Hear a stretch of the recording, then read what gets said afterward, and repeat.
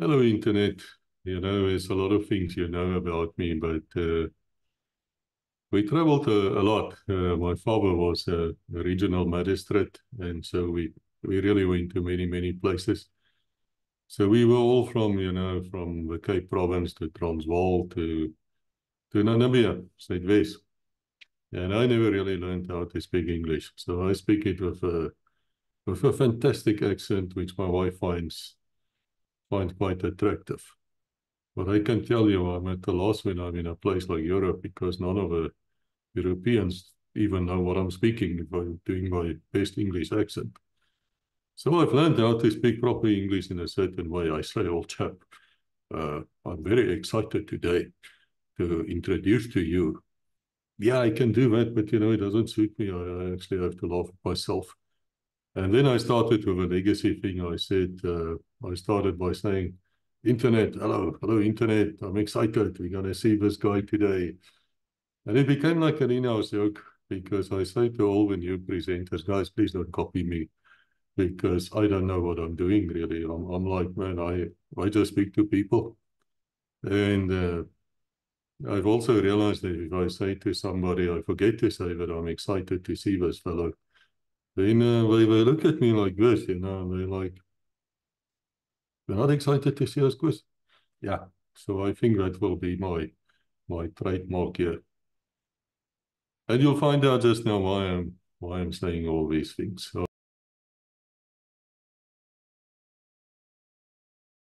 Welcome to Legacy Conversations, a channel where we preserve military memories and history. Before I say tot ziens, meneer, I'd just like to make a final statement. And please don't take me the wrong way. You are doing an excellent job with your interviews and editing, but I do miss old Koos's introduction with a strong accent of how excited you be. Okay, sorry oom I Doug. couldn't resist that. Sorry oom Doug. Ek het bietjie vergeet. Mense, ons het vir oom Doug hierso van Rhodesia. I'm trying very hard. I don't think I can ever match Koos. But I'm sure Koos is going to appreciate that. I might just have to show him a snip of this and get him to do an intro for us. I think I will do that. That's up to you. Thank you very much, Doug. I want to welcome Doug Sinclair, also known as Moose, from the Rhodesian Air Force here. He's been speaking to Vossie for hours and hours, and we're very grateful for his time as well as that of his wife, who ably assisted him. I noticed some of his comments on the other Air Force guys, and somebody in Canada, actually, also a flight test engineer, said to me, Chris, I think we should approach this fellow. I saw his videos on Fighting Men of Rhodesia, which is a fantastic channel. I really like Fighting Men. And so we did. And I will never forget, in 1976, my father was transferred to Katima Malelo. And so we took the road up with his old Valiant, which in those days were not that old. And we drove right through Rhodesia. And as we got over the border, I think probably at Messina or someplace, the Rhodesian army were waiting. And I don't know what regiment they were. I don't know. They were probably reservists, probably even policemen. I don't know. And man, mainly looking was those guys. They looked like they could shoot and move at the same time. They had these vicious moustaches. They were like, you could say this was a fighting army. They were hard. They were tough. And they escorted us all the way north. And it was in Bulawayo, I think, where I first time in my life actually saw TV in a hotel room. And I remember my dad, in his wisdom, said to me, to the kids, to us, he said, listen, this is the future. Just see this now. You can watch a movie right inside your room. One day it's going to go to South Africa as well. Of course, it was coming to South Africa around about that time. But it would take a few years before we were back in the States. And then we discovered TV. There was still the South African flag and things on it. And that's my memory of Rhodesia. And we went through, and then Go on a few years later, now I'm in the police, I'm doing my counterinsurgency training. And we know, once we've done that training, you're going to go to the borders. You're going to fight, man. You're going to do something. And we were not against that idea. And our instructors were Rhodesians, many of them. And they were such fantastic people. They were trying to speak Afrikaans worse than I speak English. But we managed to understand each other, and they were patient. You know, I would ask them all sorts of questions. I would keep on asking questions. I wanted to know. I wanted to learn everything they knew. And basically, I don't know, at first I must have thought I'm trying to take the mickey out of them, but I wasn't. I really wanted to learn, and then they started teaching me. Because the problem we had in the SAP, we were not operating in the way which we were trained. We were in very, very small groups, and we were doing more counter-terrorism work than counter-insurgency, so we combined both, which took me to good fit. Took me to good, what do you say that word in English? Later in life, I learned a lot. And I remember one thing with Rhodesians, that actually two things. One of them, he was a warrant officer, and every time we practiced these counter ambush drills, he would just shake his head, take his hat off, and he stands like that, like he's praying. And he would say in his Afrikaans, he would say, die minister van polisie is jammer om mee te deel. Daar is 16 SAP-lede doodgeskiet gister, want hulle is onnozel. And then he started on. And then we did it again and again until it became second nature. Yeah, that was the one thing. And then there was another one. And he sat there and he always said to us, guys, let me see your kit. And then we would show him our kit and he would say, half it. And we would half it. And then he said, you only need two things. You need ammo and you need water and that's it. You need nothing else. That's how you can move quickly. You can't load yourself like the way you guys are loading yourself. Yeah. And then the last memory of the Rhodesians, man, you know, the SAP went there as a counterinsurgency force, and that's where we got our camo uniform from. And our camouflage was not designed for anything but Rhodesia, in the sense that anywhere where it got cold, you were freezing. We had basically no warm clothes with a camo. Not with a blue uniform either, but the camo was especially bad. And so you learn quite quickly. You say to the sergeant instructor only once that you're cold and you're freezing, because that's what you are. And then you run around, do push-ups, do all sorts of things. And then you have to keep on running because the sweat will, freeze upon you, on your body. And then you're in trouble because now you're really cold. And then you're struggling to run as well. Long story. That happens only once or twice. And by that time, we've learned our lesson. Sergeant would come along. How's he going, manne? Is julle reg? Is julle reg? Ja, Sergeant. Geen probleem, Sergeant. Yeah. That's my memory of the Rhodesians. Fantastic people. I owe them so much. But now I'm handing Moose over here to Vossie. And I wish all of you guys just the best of luck. God bless. Hello, Internet. Greetings. Hi, hello. Dag sê. Lekker om julle hier by ons te hê weer vandag. Yep, today is episode 3 of our conversation with WO2 Doug Sinclair, Rhodesian Air Force. Doug, thank you so much for the previous 2 episodes. I really, really enjoyed the chats. I also enjoyed doing the edits. I do have to just say that episode 2, there was a bit of internet buffering, so at times my editing took a difficult turn. But just for those of you that haven't watched yet, so that you know, when you go back and watch episode 2, I loved some of those photos. The allos really, really got hammered, as you've said before. And you're going to tell us more tales. I know specifically from watching your Ops Dingo episode on Fighting Men of Rhodesia, your allo took a beating and for a variety of reasons. But I'm going to leave you to tell us about it. So welcome again, Doug. Thank you so much for taking the time to chat with us. Thank you so much also for, as I've said before, for slanting your chats specifically aimed at the South African / SAF audience, and for enlightening us. I do now know what a K car is. I also now know what a G car is and a fire force. So thank you so much. I'm going to pipe up and I'm going to say again, welcome, Doug. All yours. Vossie explained that I'll be talking about some operations. I'm going to talk about a Pacific operation. This Pacific operation was divided into two parts. It was called Operation Dingo, and that was in 1977. Operation Dingo was our biggest all-Rhodesian operation that had taken place so far.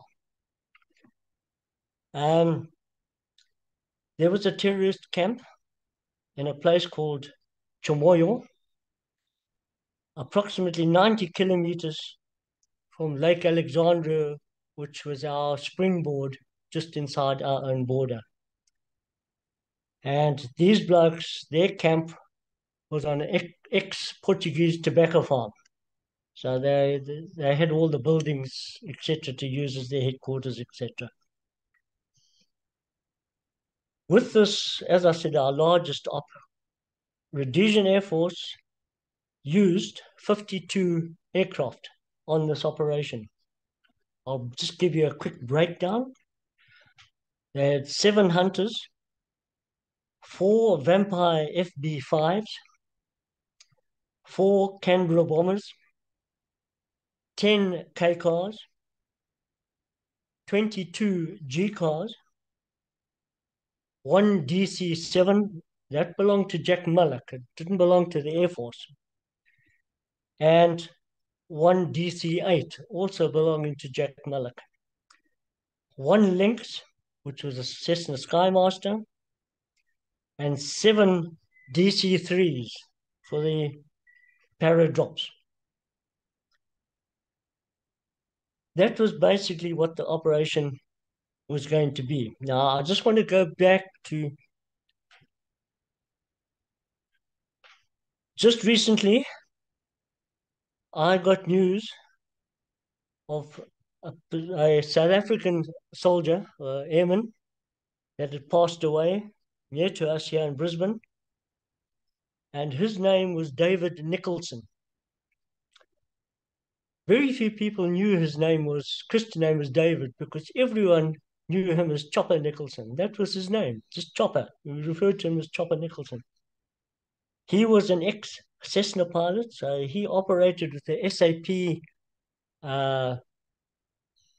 Cessna 185s, and that was in support of the South African police camps in the early days. And then later on, I don't know where the secondment to our Air Force took place, but he was then seconded to our Air Force as an Alouette pilot. And he was very known in our circles with all the Alouette crews. So I would like to dedicate this following talk to Chopper Nicholson. Thank you. I want to go to 3 days before this operation. We were based in a place called Gwanda, south of Bulawayo, and that was near to the border with Botswana. We only had 2 G cars in support of RAR, Rhodesian African Rifles. It should have been a fire force, but I think the fire forces were so spread out and they couldn't afford to give Lionel Dyke, who was the commander of the RAR, they couldn't give him a K car or a fire force as such. Anyway, the day after we arrived there, his men got into a contact, and straight away Lionel made a deal with our pilots that he would go in one G car, and that G car would go into a K car roll. Not ideal, because he only had twin 303 Brownings and not a cannon. And our helicopter, we went in as a G car, just taking in 4 extra troops. The other helicopter, he did get into, they had a sighting and they started firing at these chaps in the riverbed. And the tech kept on getting hang-ups with his weapons and kept on stoppages. Anyway, they did their best, and they decided, because of the stoppages in the weapon, they decided the initial contact was now over, trying to get our troops within the stop line, only 4 blokes, and the others to follow up. And that helicopter departed to go back to base to see if he could sort out his weapons. What happened, as soon as he was departing, he was shot at, and the tech took a small arms round, an AK round, in his leg. It entered just above the ankle. It traveled up his leg and exited it on the top of his knee. Not a nice wound. So you can imagine he was in much pain and what was going on in that cockpit. By the time the helicopter had landed, there was blood splattered all inside the cockpit of the aircraft, and they were trying to do what they could for the tech. His name was Adrian Rosenberg. Anyway, we left our troops because the contact was over. We left them on the ground to come back to collect more troops at the Gwanda base. And when we got there, they were struggling to get Adrian out of the helicopter because he couldn't bend his leg and he was squealing with pain. Poor bloke. And we got there to help get Adrian out and onto a stretcher. Once he was on a stretcher, we had to get away from there because we were told that a PRAW aircraft, that was Police Reserve Air Wing, with I think it was a Cessna 182, was going to Kazovac Adrian to Bulawayo Hospital. So we were happy with that, and we went back to the scene with more troops. What we didn't know that Adrian, they couldn't load the stretcher into the aircraft. It was too small. So they wanted to, and Adrian was over 6 foot tall, and they wanted Adrian to bend his leg so they could try and get him into the back of the aircraft without the stretcher. Well, that just wasn't going to work because he had already been pumped with Sosagon to try and ease the pain, and I believe that hadn't reacted yet. And what we didn't know is that poor Adrian, they had now made a decision that they'd put him in the back of a Land Rover and take him to Bulawayo Hospital. And I think it's nearly a 2-hour drive. And he cursed us afterwards. He said, you know, I've Kazavaked many, many blokes before in our helicopters. And the day I get wounded, there's no helicopter to Kazavac me to Bulawayo. And later we learned about that and didn't feel so good about it. Anyway, that's what happened at that. And the next day, I don't know the reason, but we were tasked to go to Tule Circle. And I think a lot of people know where that is. It's on the southeastern border of Rhodesia, adjacent to, on the border with Botswana. And my pilot, which I had strapped into Mirages before, was Steve Murray. And we went trundling off to Tule Circle, landed there. He took whatever documents it was. I think they were secret documents to the police station, dropped them off. When we tried to restart the helicopter, I've forgotten what the exact problem was, but engine change. So he had to go back to the police station and try and work through the network. They used different frequencies to the army and eventually got the message through.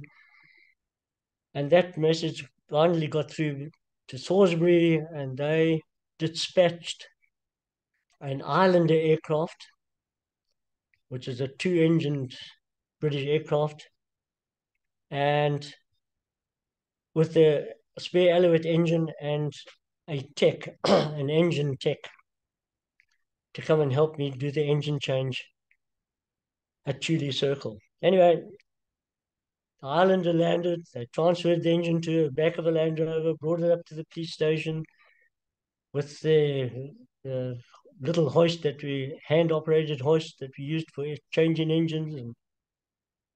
And I had already removed the Strela shroud and the jet pipe and the elephant ears by the time the Islander arrived. We got stuck straight into the engine change, and Steve came down from the police station and said, "Boys, this is an emergency.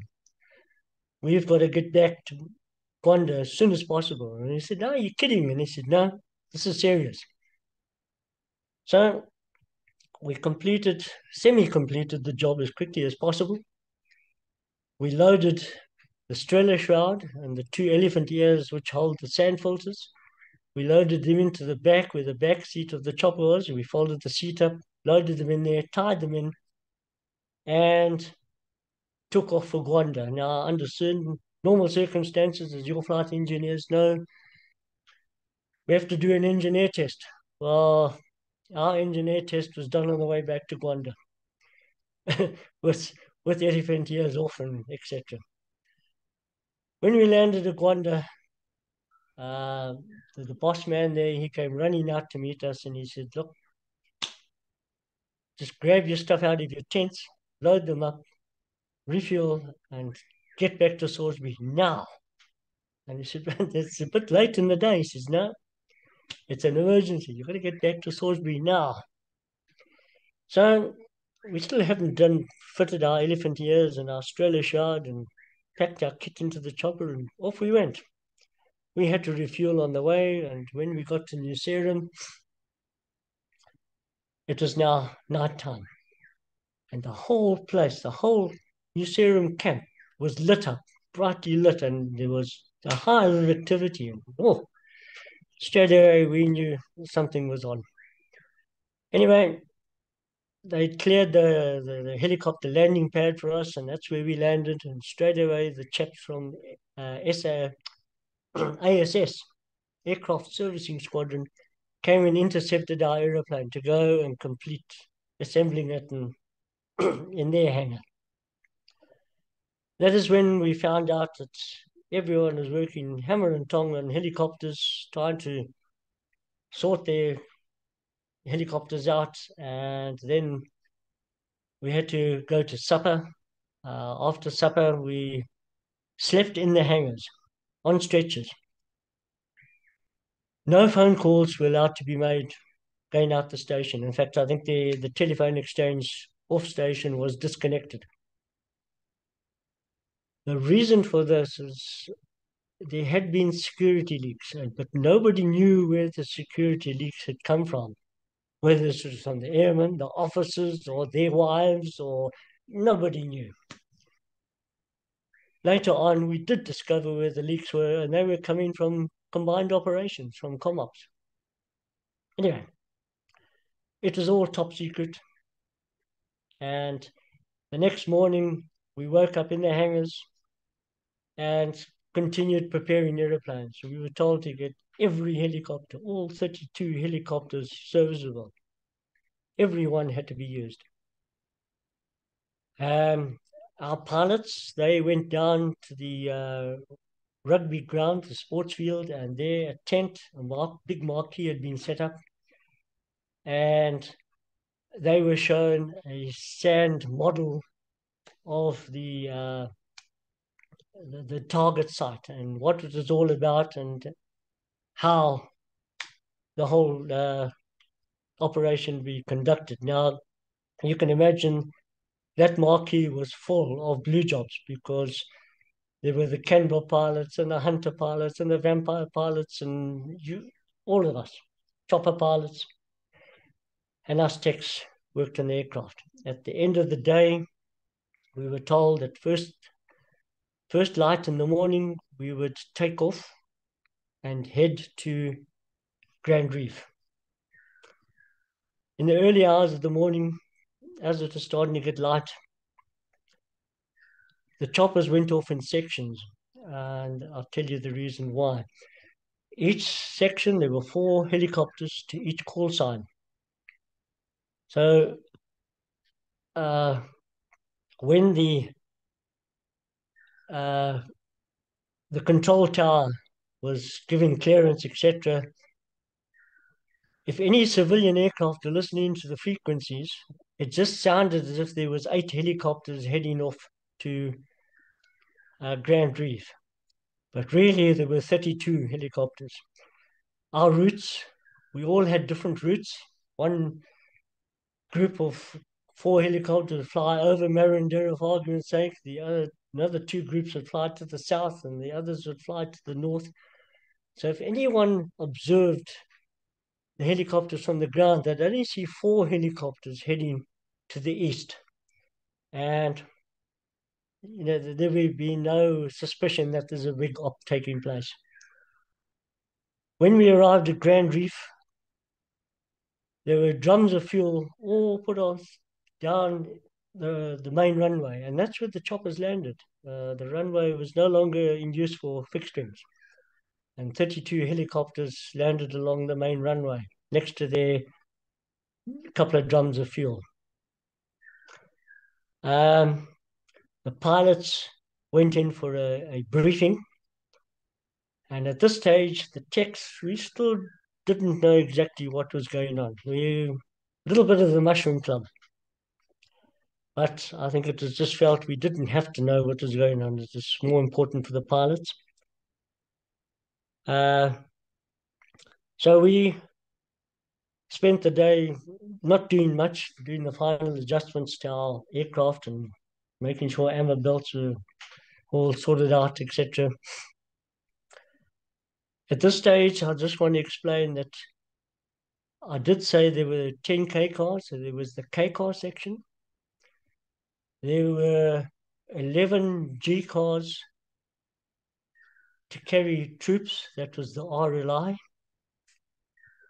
And the 12th G car of that lot, he followed the K cars and flew into an orbit a lot higher than the K cars.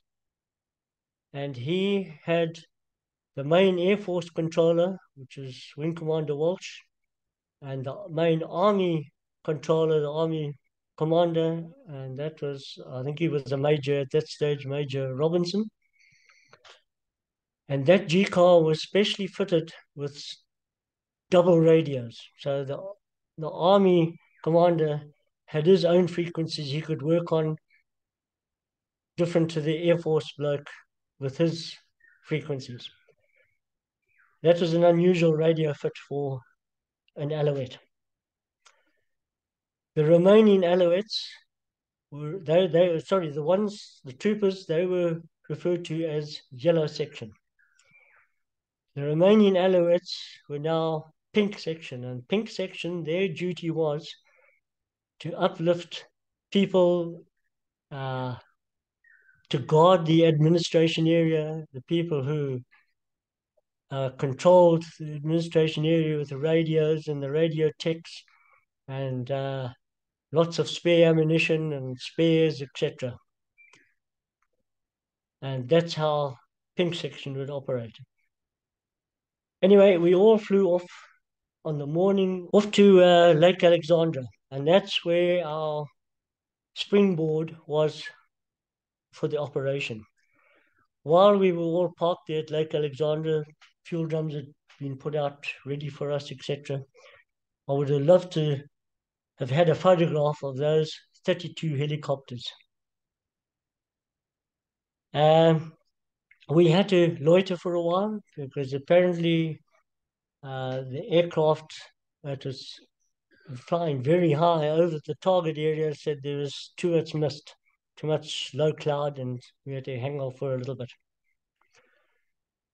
So the way the operation commenced was Jack Mullock with his DC-8.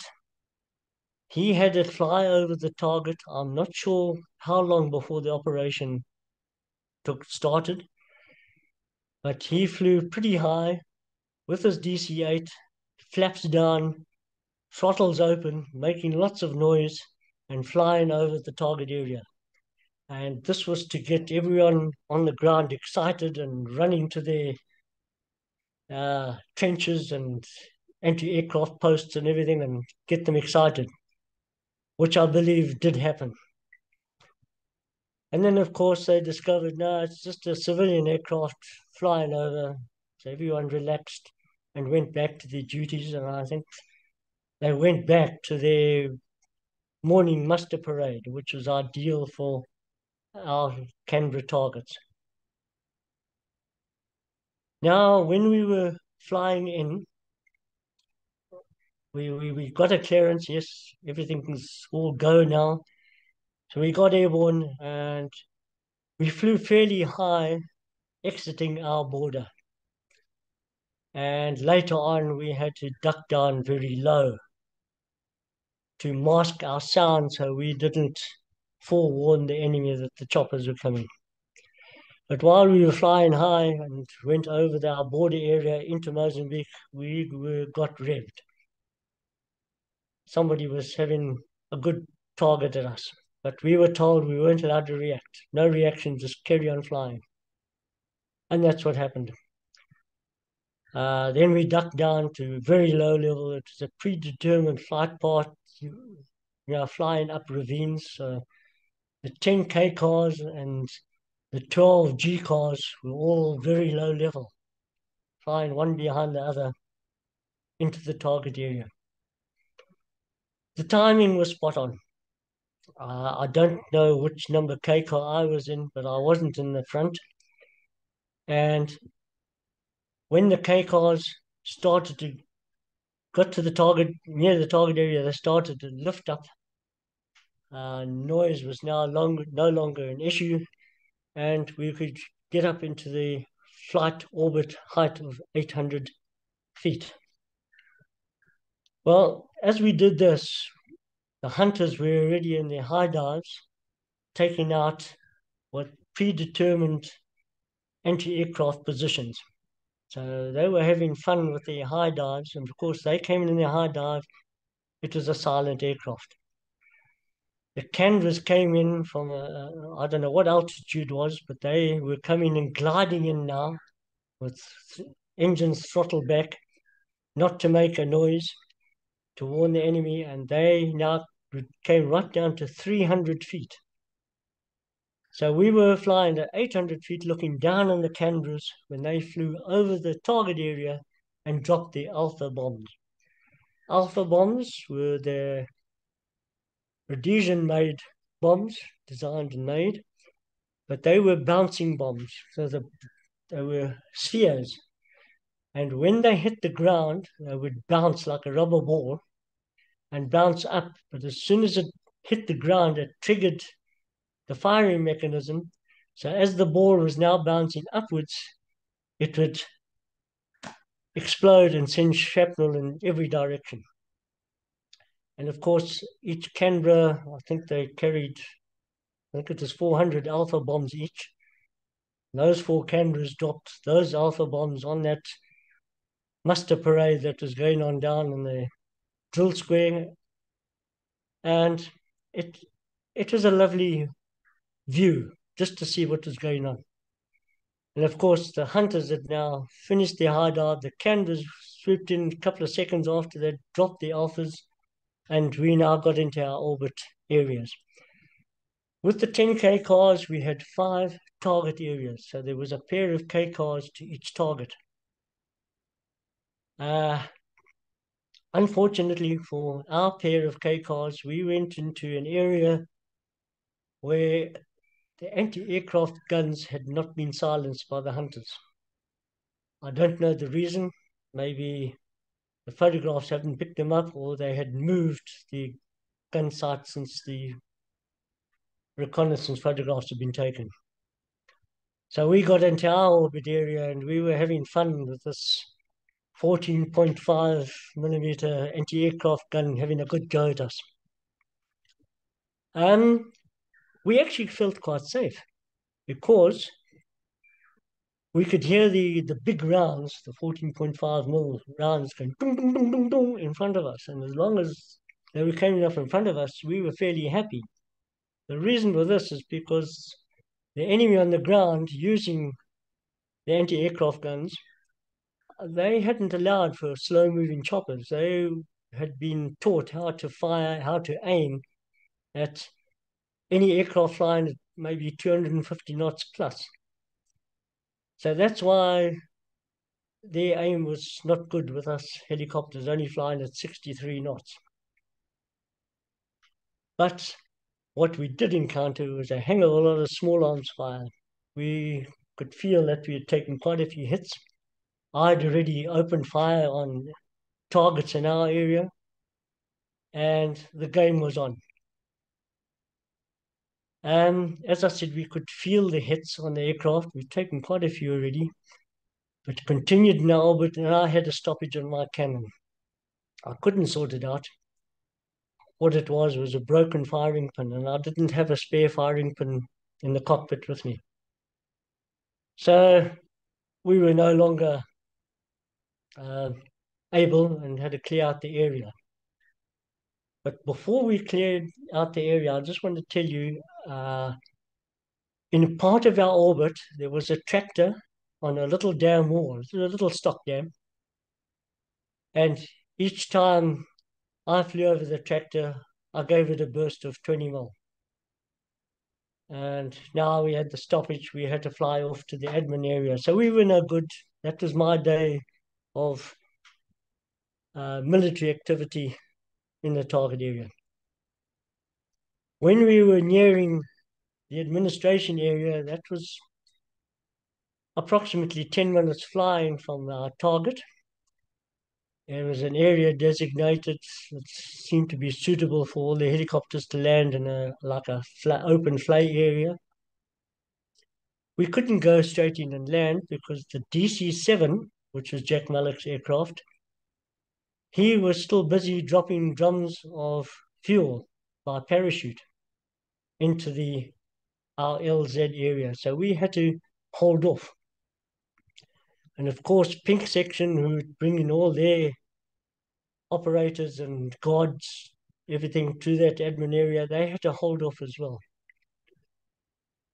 until the DC-7 had finished dropping his fuel. Once he had cleared the area, we moved in, landed where the fuel drums were, and I was hoping I could find somebody or some parcel that had come in a parachute to see if I could find the armament spares, but to no avail. It was still very unorganized in the admin area. And I went back to the pilot and I gave him the finger across the throat to indicate to him to shut down. And that's exactly what he did. So this Allo, she had been flying happily all this time. But when the engine shut down and it was losing revs, you could just hear the noise. And poor imitation, but that's what happened. And straight away we knew we'd been hit in the engine. Quick look revealed that we'd taken a round in the compressor casing. We'd taken several other rounds. The other one, which could have been a problem but wasn't, was we were hit in the fuel tank, but it was above halfway mark. So it was in the area where there was no self-sealing, and it didn't worry us too much. We could still have maintain half a tank of fuel. Anyway, now with this incident, the engine shutting down, the pilot had to quickly try and locate where the new communications were still trying to set themselves up, and radio for help, because the pink section helicopters now that had dropped these blokes off, they would go back to Lake Alexandra and wait for further instructions. Well, of course, straight away, one or two of them were sent off to go and get spares. So I started getting ready for the engine change, removing the Strela shroud and the elephant ears in preparation for when the new engine came. I was as prepared as possible for when the engine change. Well, while I was doing this, a helicopter came in and he had taken a hit in the main rotor blade. And that was by a 14.5 round had gone through a main rotor blade. So it was quite a big hole.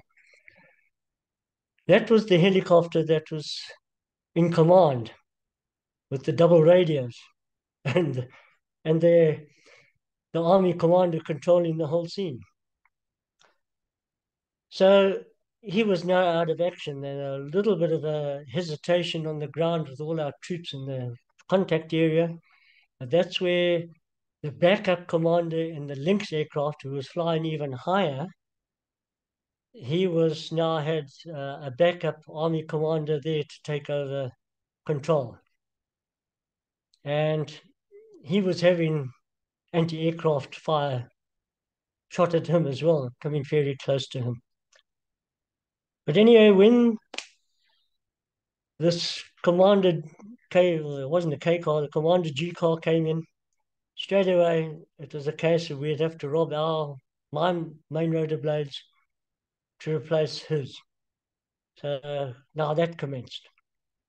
And a signal will go off for another request to bring in spare main rotor blades. Not too long after that, another Alouette came in. He had taken a small arms fire through his tail rotor blades. And that was causing a vibration in the aircraft, and they came in. So my tail rotor blades were now robbed to fix up his aircraft so they could get back to the action. Well, by midday, my poor helicopter looked like a skeleton. It had no engine, no main rotor blades, no tail rotor blades, and my cannon was in pieces, because if anyone else coming in with a K car to refuel and he thought he needed spares, he came and robbed my cannon. So it was, I wish I had a photograph of that lot. It was a sore-looking sight. Anyway, new engine with some text to help as well. A new engine, new main rotor blades slung under a G car, and new tail rotor blades came in. And we were told we had to have my aircraft serviceable and out of there before sunset, because no aircraft could be left in Mozambique overnight. And that's exactly how it happened. So now, 3 days after my previous engine change, we now took off again near sunset, but took off without elephant ears fitted, no Strela shroud fitted, those strapped in the back of the helicopter, because we didn't have time to complete that. And once again, getting airborne to go back to base, doing our engine air test on the way. And that's how it went. So I didn't see too much action again after that. Once we got back to base, your normal crew room talk happens. Obviously, the pilots, they're having their talks and what happened there, and our ground crew talking about their experiences. And what I learned was with most of the other K-car operators, gunners, as the operation moved and took place, so the K-cars moved as well, now taking on new targets. So every gunner that flew over that tractor on that damn wall had to go with it with his 20mm. I only wish I could have been able to go back afterwards and have a good look at that tractor to see that the damage, because I don't know how many K cars had a good go at that poor tractor. Just a little bit of interest. With that operation, I just what I was talking about specs. I just want to recap something I didn't mention. There were 96 SAS that were deployed in the parachute decks, the paradecks, and 40 RLI troops that were deployed with the troopers, the Alouette troopers. And I just want to mention something. They also discovered in that camp, they had baboons tied up in the camp. And the reason for this is the baboon had a far more sensitive hearing than a human. And they could hear aircraft approaching long before humans could. So this was the Gook's early warning system in the camps, that these baboons would hear the aircraft and start getting excited because they'd been in contact areas before and knew all about gunfire. That was basically the end of Zulu 1. As I said, this is broken up into two parts. And when we got back to New Serum, we were told, now there's another target. It's called the Zulu 2. And off our pilots went to that same marquee down in the sports fields, and there was a new sand mock-up of the new target area, and they were briefed once again. And all of us techs frantically working on airplanes and trying to sort them out because most of the K cars had bullet holes in them and whatever, and a lot of servicing going on and anticipating your servicing and jacking up putt-putts that weren't working properly. Those are our refueling units, that sort of thing. And you can imagine all the fixed-wing squadrons worked equally as hard, doing turnarounds on all those fixed-wing aircraft and getting them rearmed, maybe with different armament now, etc., in preparation for Zulu 2. Now, Zulu 2, the target was called a place called Tembu. Now, Tembu was from Mount Darwin, which is one of our main Fire Force bases up in the northeast. It was 220 kilometers from Darwin to the target area. Because of that, our G cars had to load up a lot of fuel and did not carry troops to the target area. All the troops that went to that target were paras that went in by the Dakotas and did parachute drop-ins. Of course, as K cars, we didn't have army commanders, so we could load up with extra fuel to do our journey. Our last stop inside our border was a place called Chizwiti, just inside Rhodesia. That's where we did our final Rhodesian refueling. Our next stop was a mountain, a long flat top mountain called the Train, because from the distance it looked like a train. And it was pretty much very difficult for anyone to climb up onto the top of that mountain with the flat top. So that's where the DC-7 had dropped drums of fuel for us. So that's where we had our last refueling stop. It was very close to where Kabora Bassa is now. And everyone topped up as much fuel as they could in the helicopters. We then started on our last part of our journey, on that long leg into the admin area, which was close to the target area. Once again, this admin area was a photographed area of what looked like a flay and a decent LZ for the helicopters. And that's where the DC would drop the fuel drums of fuel just before we arrived there, the DC-7, which happened. And of course, we all landed and quickly trying to find fuel drums to refuel our helicopters ready for the attack. This is an awkward sight because maybe what the photographs hadn't shown is this flay area wetland area, if you want to call it, but is now dry, had huge tufts of grass, some of them nearly the size of half a drum.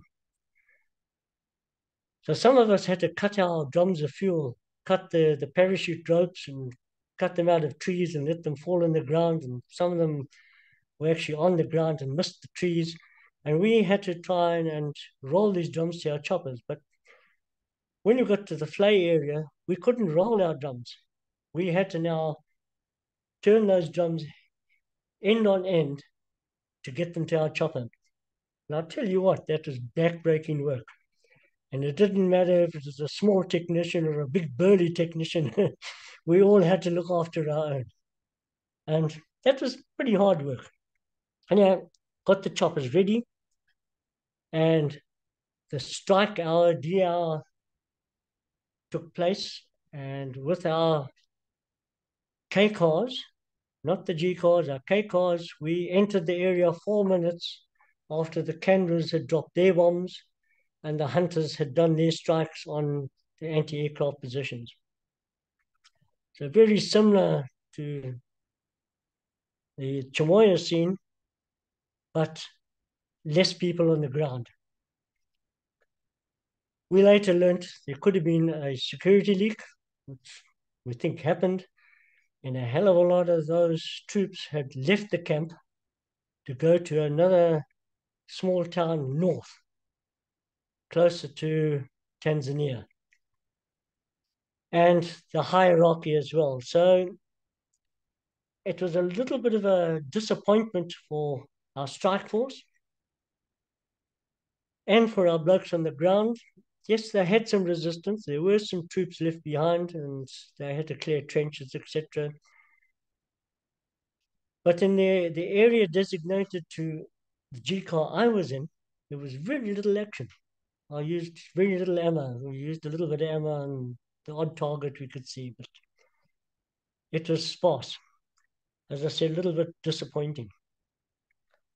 What actually happened during that contact, a couple of captives were taken, which was always a plus. And straight away, they were interrogated and they spilt the beans that whether it was half the force or a large contingent of their force had moved out the day before and were in this town just up north. So that information was relayed to our aircraft, our fixed wing aircraft, and they went and had a go at that town.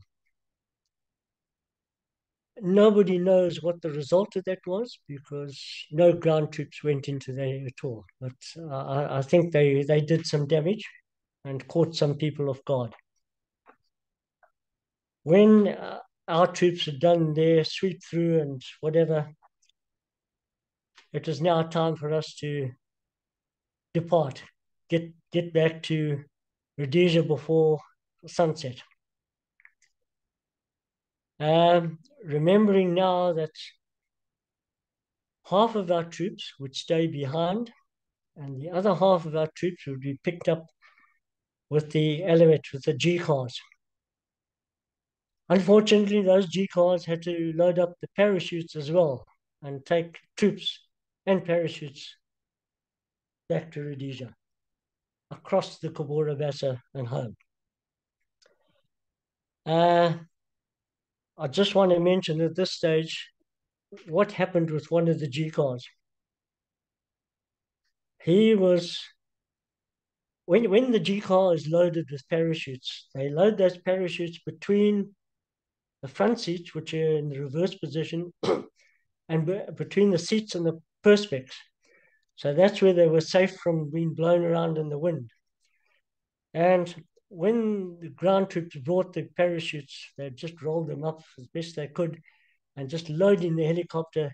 Nobody was keeping count on how many parachutes, and if the tech and pilot weren't on their toes, your aircraft is overloaded now. And that's what happened to this one particular G car. He was overloaded, and with all this weight of the parachutes up front, too many parachutes, his center of gravity was very far forward. To those who don't know about the helicopter, I'll try and explain. He'd have an attitude like that when flying forward. But this poor helicopter, because he had so much weight in the front, gravity was too far forward and he was leaning at a more aggravated angle, trying to keep forward flight. What this resulted in is, over Cobora Bassa, the pilots got a fuel warning light. And when a crew gets a fuel warning light, you don't bother trying to argue with that. You know that once the light starts flicking, once the light comes to full on, the pilot would push a stopwatch and you would have 10 minutes of safe flying, and you had to land within 10 minutes, not beyond 10 minutes, because you're likely to run out of fuel. And this pilot, he calculated that he wouldn't make it across Cobora Bassa.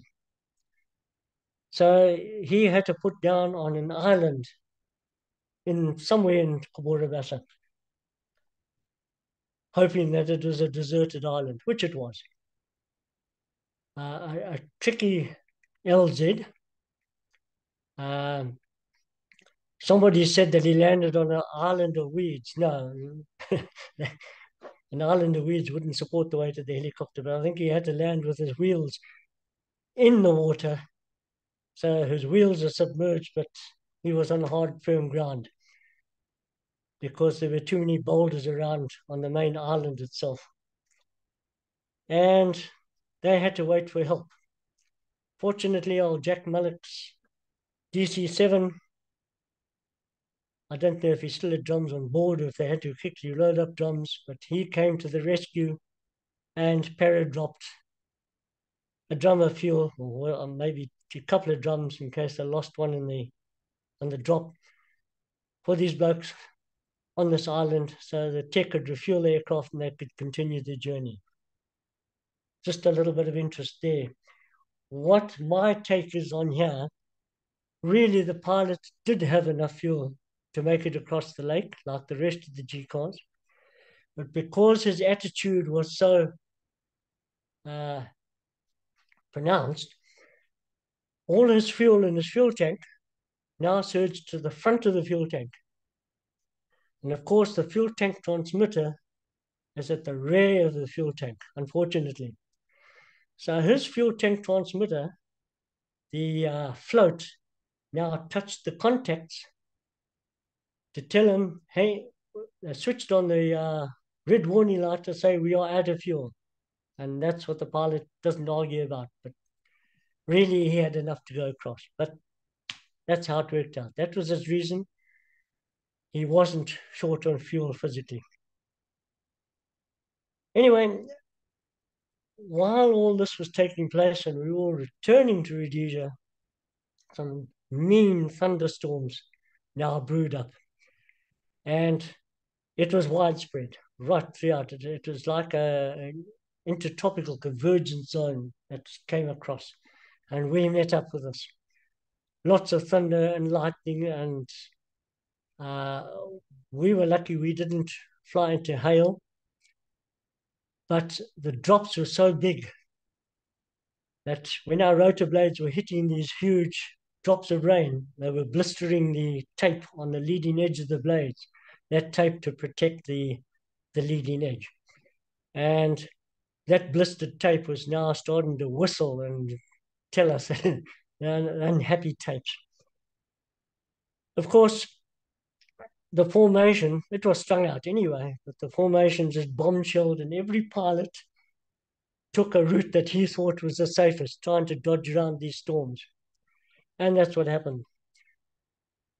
Some of the aircraft, K cars and G cars, made it to some decent destinations. A couple of them had to land on a farm somewhere.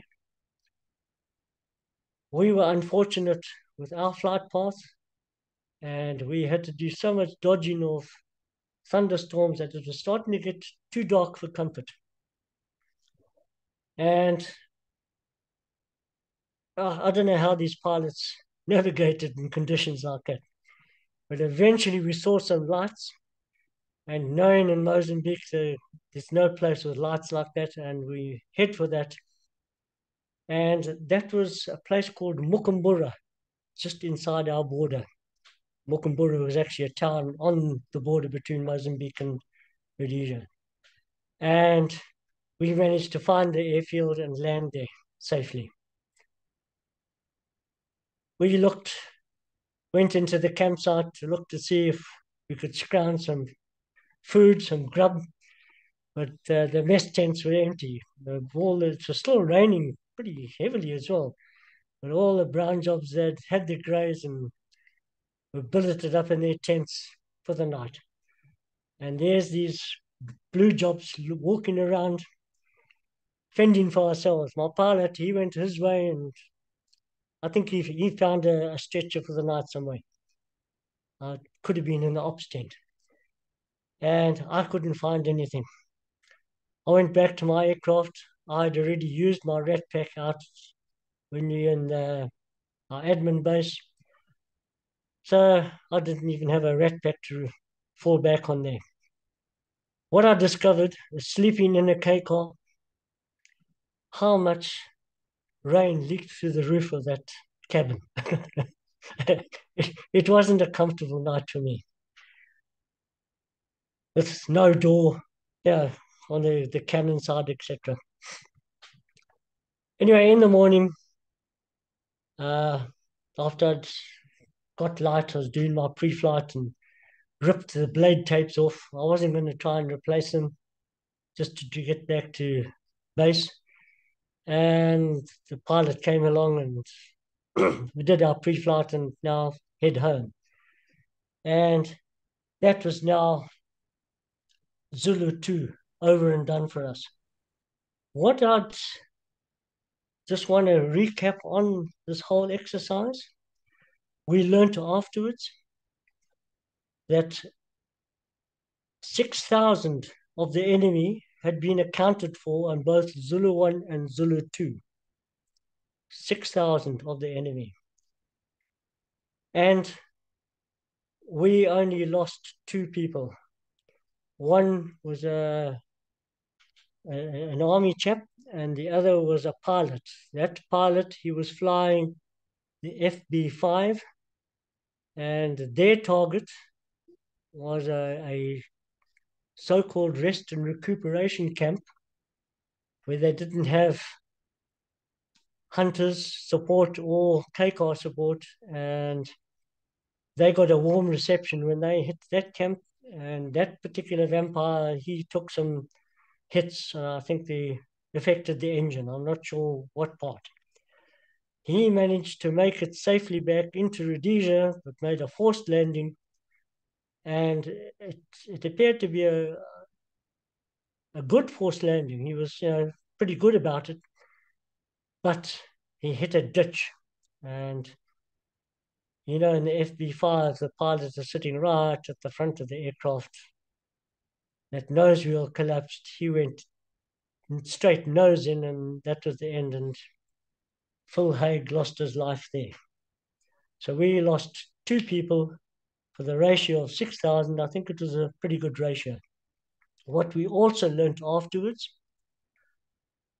which we weren't aware of at the time, that the powers to be who were involved with the planning, etc., of all this lot, at the utmost, the worst thing, they were prepared to have lost 20% of our troops.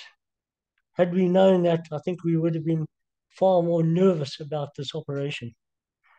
And also, at our largest hospital in the country, that is in the capital of Salisbury, they had reserved the 2 top floors, vacated them and reserved them for casualties from this operation. And thankfully, they weren't used because, yes, we had some army injuries, but I don't think they were hospital cases. That was the end of that helicopter side of it.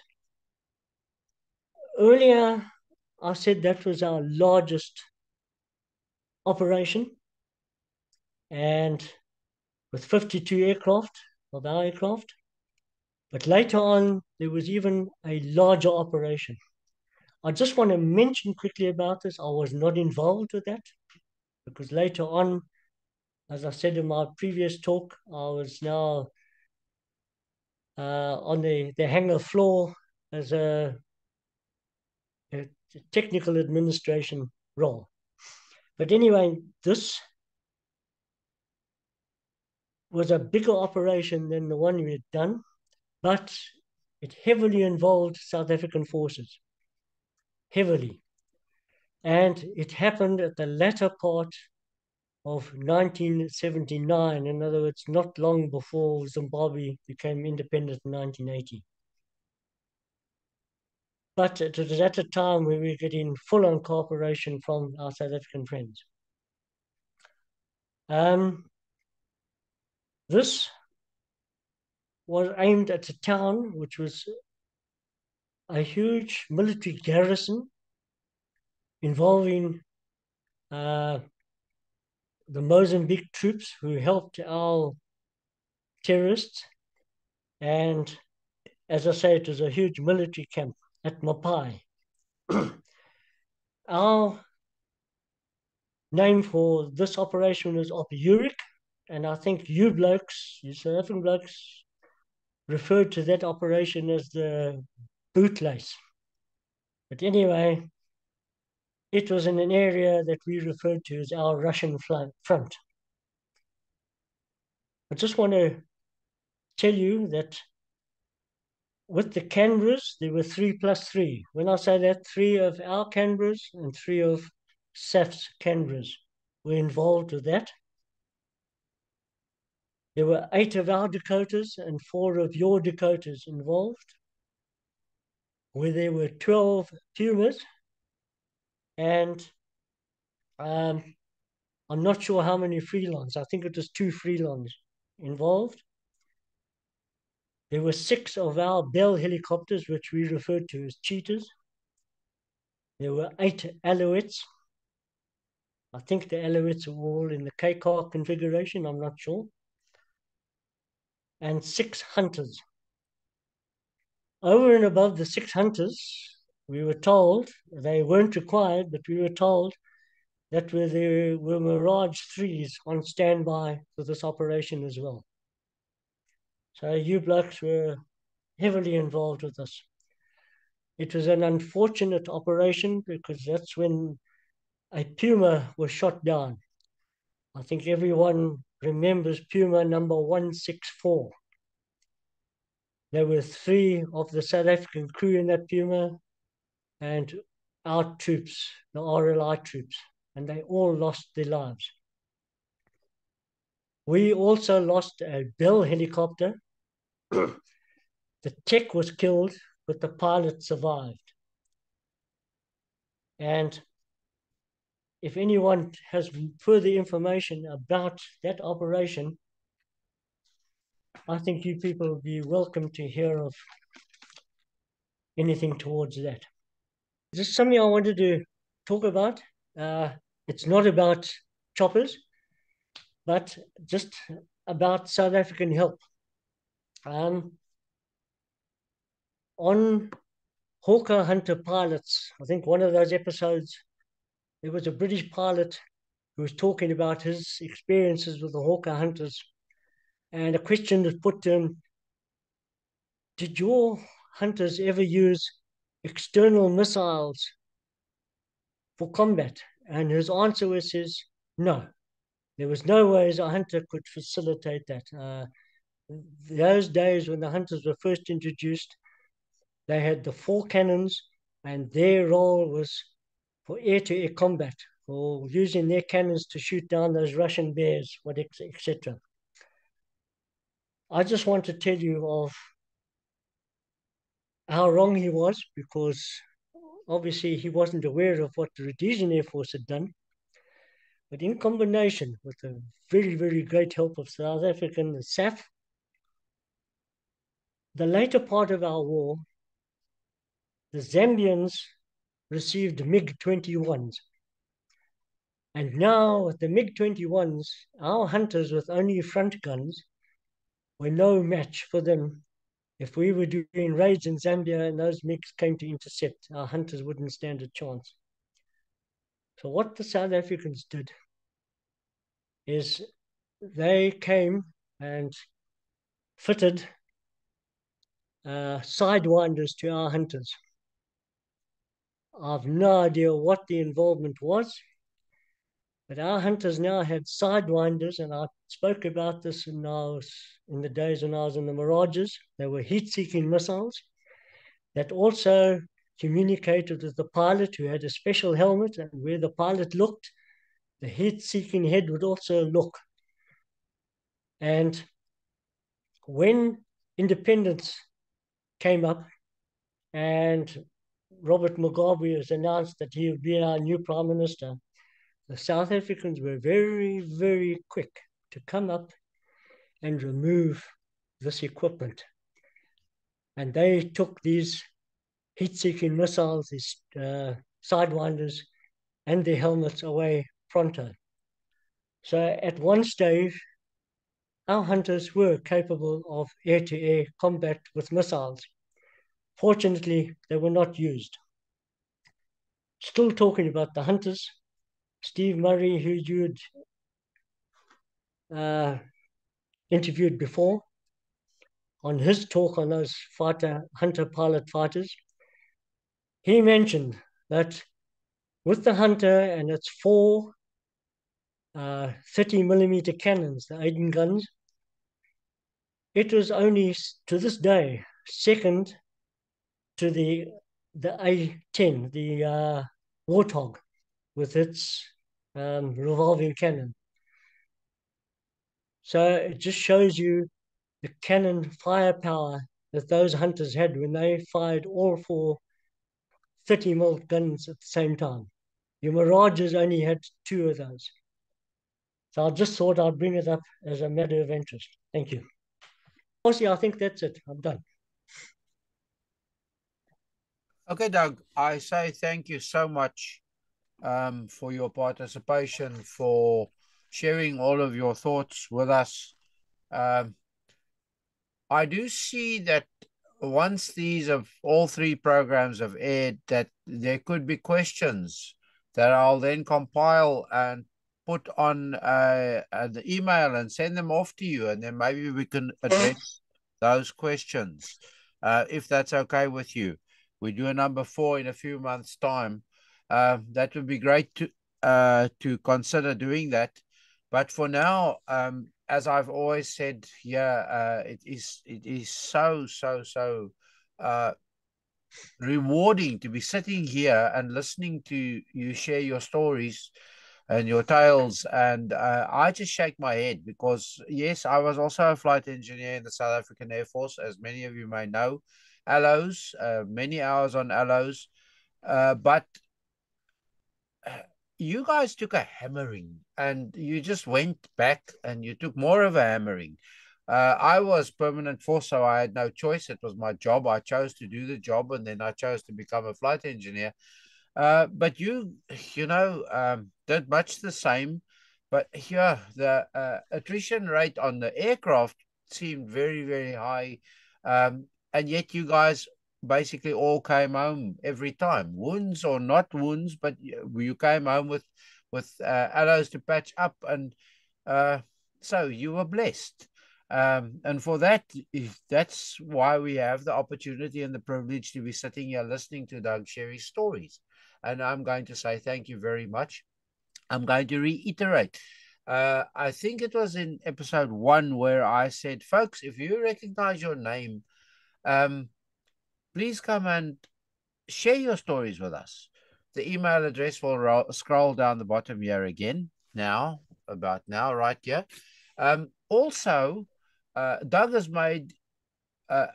placed an open invitation there about that Ops Zurich. If you have any more details, if you want to come and tell us about your experiences during that operation, SAF and Rhodesian, that will be interesting to get one or two of each of the folk that partook in that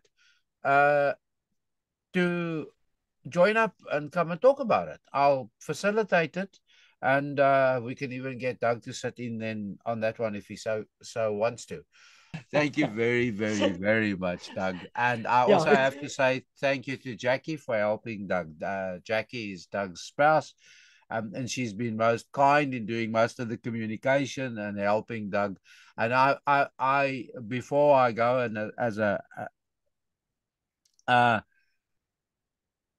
yeah, okay. Thank you, the both of you there in your warm tropical paradise. Have fun and enjoy. Thank you so much. Ek gaan nou sê, so hard as wat ek kan Afrikaans praat, mooi bly en soet wees, okay? Dankie meneer. Dankie meneer. Okay, bye.